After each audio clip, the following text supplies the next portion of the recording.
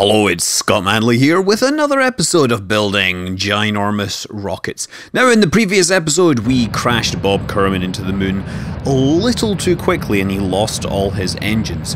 However, thanks to Kerbal Space Program being a simulation of reality rather than reality, I happen to have a quick save sitting around and I could go back and try again, and that's what I did. So yes, Bob Kerman once again attempting the same approach to the moon. Starting from over 5.5 kilometers per second, it will take several minutes for him to kill off his velocity and, well, hopefully deposit the spacecraft lightly onto the surface before he begins his return to Kerbin at a similar breakneck speed. Now we're down to the last two stages. We have over 8 kilometers per second of delta V between these. We're going to use up just about 2.5 slowing down, so that should leave us about 5.5, maybe 6 kilometers per second to return to Kerbin. But first of all, of course, we have to very carefully put this down on the surface, and you can see in my vessel that my suicide burn distance has actually gone positive. Because I actually started braking too early, but that's fine. It just means I have arrived above the surface and can carefully put myself down. All of this faffing around above the lunar surface is of course wasting time. We're certainly landing it with some care, and we are almost there. 30 meters, 20 meters, come on, gotta touch down maybe a little carefully here because it looks like there's a bit of a hill, I can't really tell, and touchdown. Okay, we've done our research now. There we are. We're gonna ready and go home. Now, heading off, we have about, we've just under 4.5 kilometers per second left. So, you can't target the planet Kerbin from the map. You have to instead, in broad terms, you're going to aim at it, but you're going to add a little bit of bias towards the east. The reason is you have to offset the built-in orbital velocity of the moon. Oh yeah, I forgot to ditch my landing gear, so that's wasted a whole bunch of delta V that could otherwise be useful. But otherwise, yeah, you can see me, of course, doing this at many times regular speed, accelerating downwards towards the planet Kerbin, and obviously I want to get it on target as soon as possible and then just go straight and pick up as much speed as I can.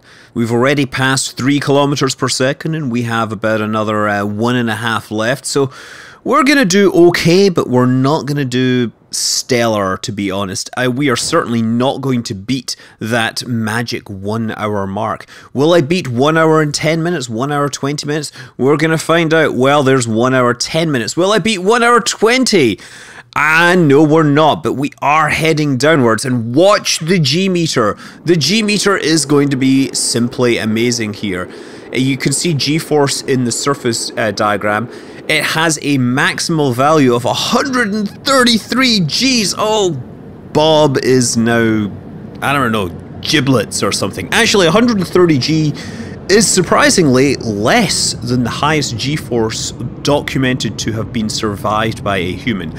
I believe there's documented cases of racing drivers experiencing more than 200 Gs in impacts momentarily. Okay, so I gotta deploy the parachute just at the right moment. And, okay, there we go. A little too early.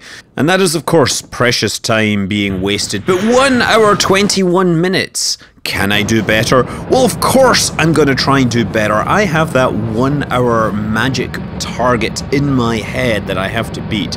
So I build the rocket, I make it bigger. This is over 16,000 tons at launch.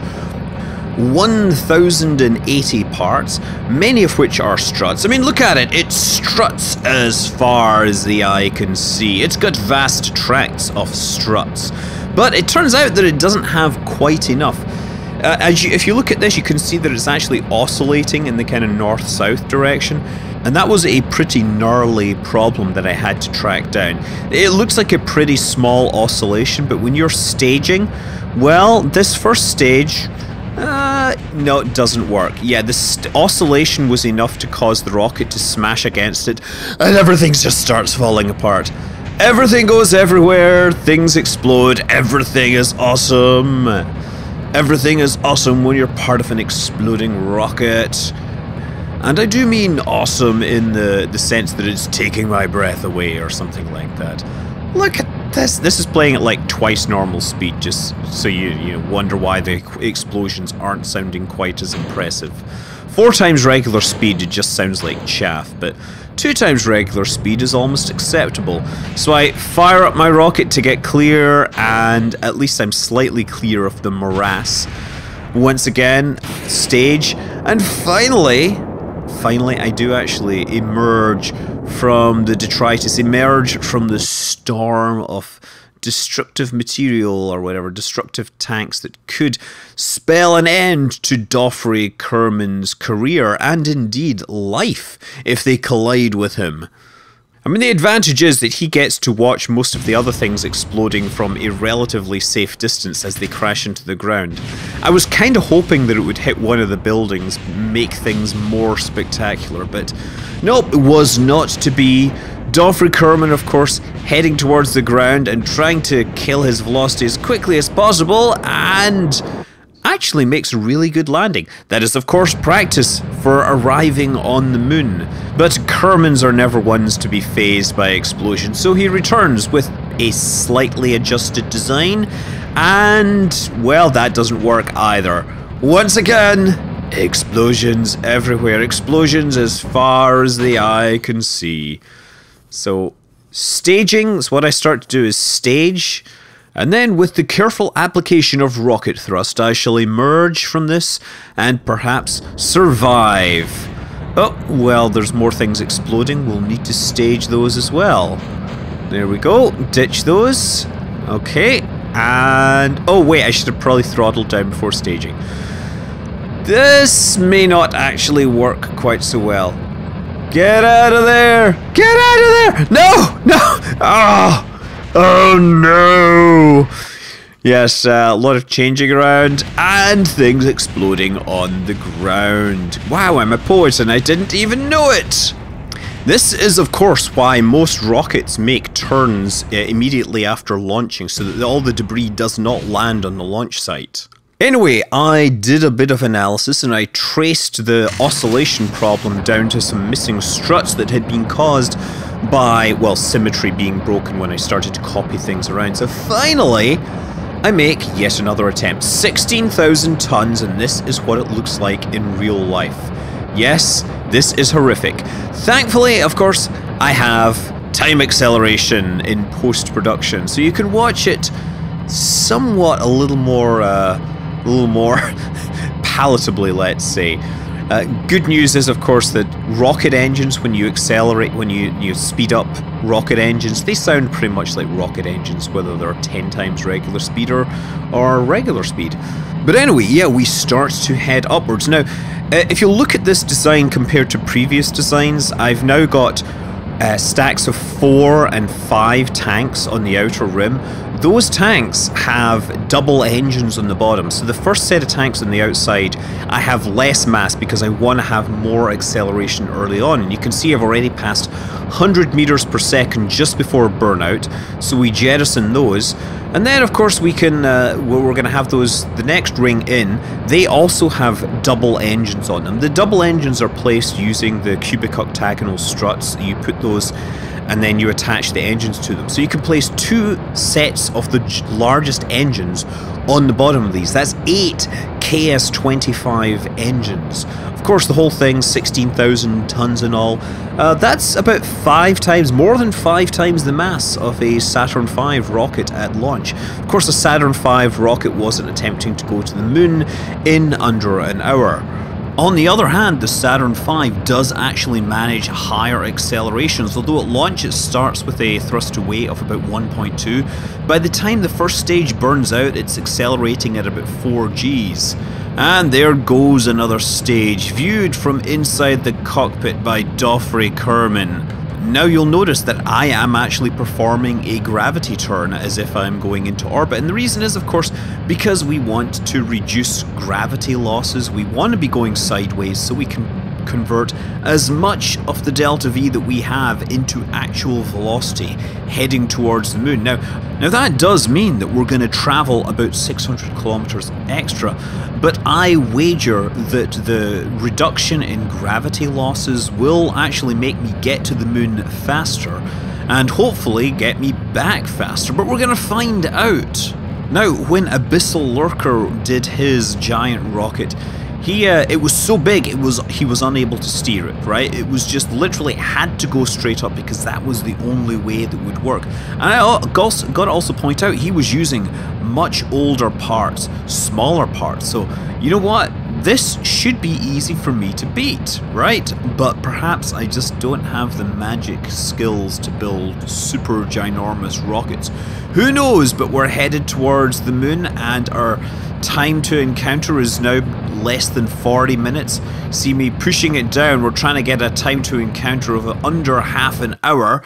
And from there we shall cruise to the moon. We shall give our engines a rest for a moment before finally turning around and firing them up again so that we can actually slow down.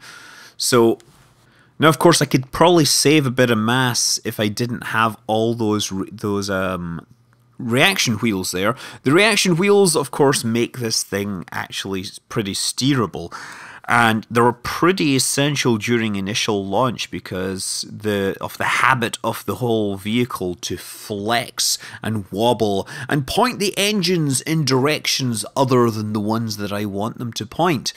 But those concerns are past now as the moon begins to loom large in the... well, I don't know, he can't see it from where he is. He's just reading his readout screens. We're starting the deceleration burn at 1200 kilometers. Again, a lot of experimenting to find this, and the experimentation is largely dependent on the rocket. You'll also notice that I've added a very small extra stage on top of this. That ultimately added another 3 kilometers per second or thereabouts to the whole thing, so it's quite a significant bonus. That small extra mass on the final stage didn't really affect the ultimate thrust to weight ratio of the whole vehicle, and it gave me a few extra kilometers per second of delta V, so that is a win. I've also carefully adjusted this whole mission so that the descent to the lunar surface will take place in daylight. That way at least we will have time for our eyes to bulge out of our head as we realise we're about to slam into this lifeless body at several kilometers per second. But that is not going to happen this time because I can actually activate these engines in sequence. There we go. Moving at about 2 kilometers per second with 80 kilometers to go. I think we're gonna do this just right. But of course at times like this, I like to give old me the chance to deliver his unvarnished opinion of the situation. Okay, good news is we are below 1 kilometer per second and our altitude is still acceptable. We're now at 7 kilometers up, 6. Obviously we're landing on quite a high region here. The engines are working as hard as they can to slow me down, and the ground is coming up really, really, really fast. Now let's try and put it down a little more gently this time. We don't want to waste too much time. Time is running and the clock is not going to be kind to me here. Oh! Overshot! I overshot and I'm now floating back upwards. Oh!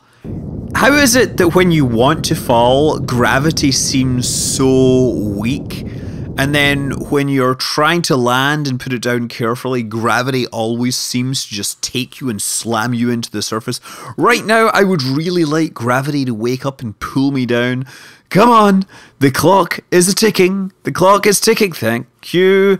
Okay, we're just going to make a little burn at the last second. There we go. Keep it below 10 meters per second, that'll get us there.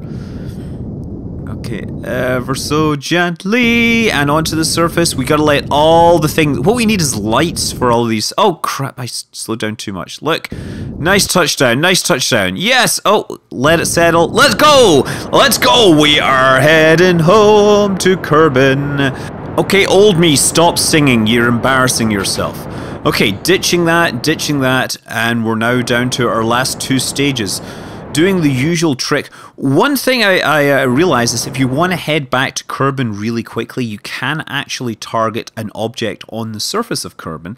So I just picked a bit of debris, targeted that, and yeah, used that on the nav ball to make sure that I'm pointed directly at Kerbin. I mean, okay, we're plus or minus 600 kilometers, but who's counting? As long as we hit that atmosphere going straight down. So we ditch this stage and we're on to the final stage here. It's going to make us move super fast. I did the mathematics, by the way. If you want to use reaction control, your monopropellant engines, pretty much 2 kilometers per second or thereabouts is the cutover for the small lander can. That means if you need more than 2 kilometers per second, you're more efficient going with traditional liquid fuel and oxidizer engines. If you want less than that, then it's good to go with the massless RCS engines. So if you're wondering, that's the crossover. So unfortunately, due to a slight accident, I managed to trigger the parachute, which means it will deploy for me automatically.